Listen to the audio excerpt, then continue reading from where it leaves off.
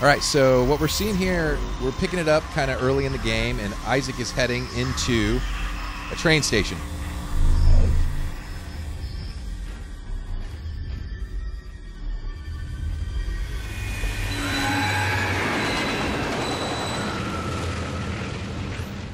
So what you just saw there was a little sample of a dementia moment that Isaac may experience from time to time in the game. That one had a flaming train.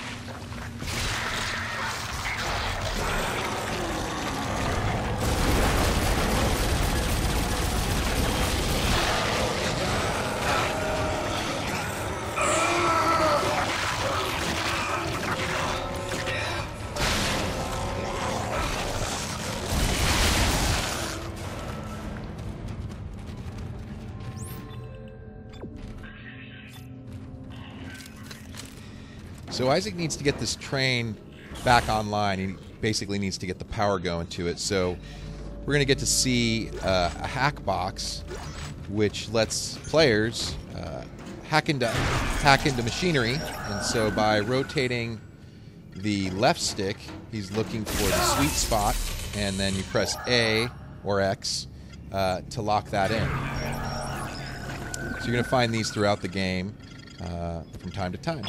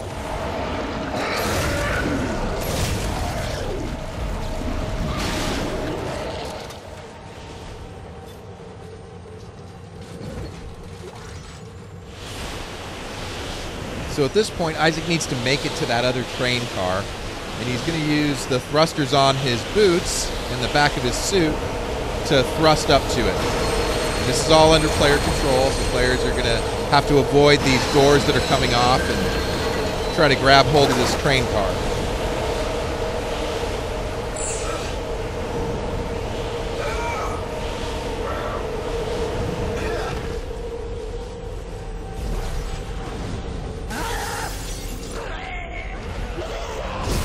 So we're really trying to focus on alternate strategies for players in Dead Space 2. So right there you saw the exploder being used as a way to take out another enemy.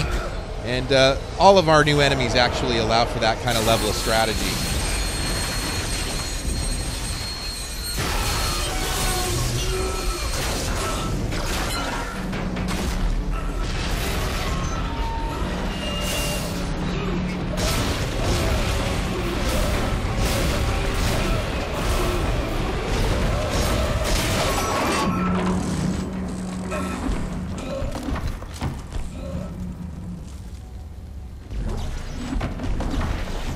So as you can see in this next sequence, Isaac is fallen out of the train and is hanging upside down, and is going to need to use all of his abilities to take out the oncoming necromorph threat.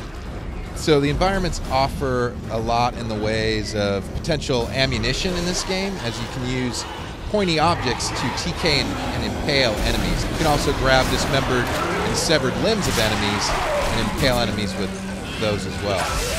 That all works when you're hanging upside down, as does stasis, and all of Isaac's various tools and weapons.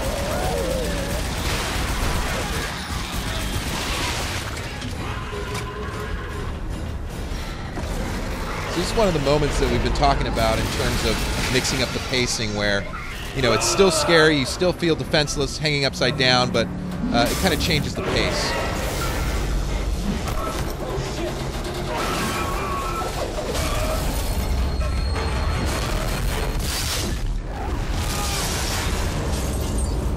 All right, so that's a little bit of Dead Space 2.